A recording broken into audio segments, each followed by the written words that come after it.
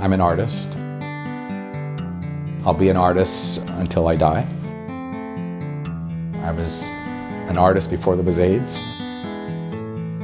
I was infected in 1980 in New York City, the epicenter of the epidemic, and that I basically had 1 year left to live. I'm starting 34 years being HIV positive. People around me were, a lot of my friends were getting infected and dying. Since there was always a personal narrative, as HIV and AIDS started to impact people that I knew and people that I cared about, my work naturally started to segue being about that as well. For years, I've tried to paint relationships that people have with each other.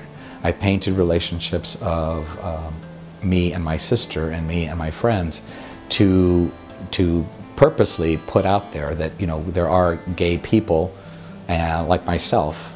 I'm an uncle, I'm a brother. There are many aspects to me as a person and human being, and that's what I try to do.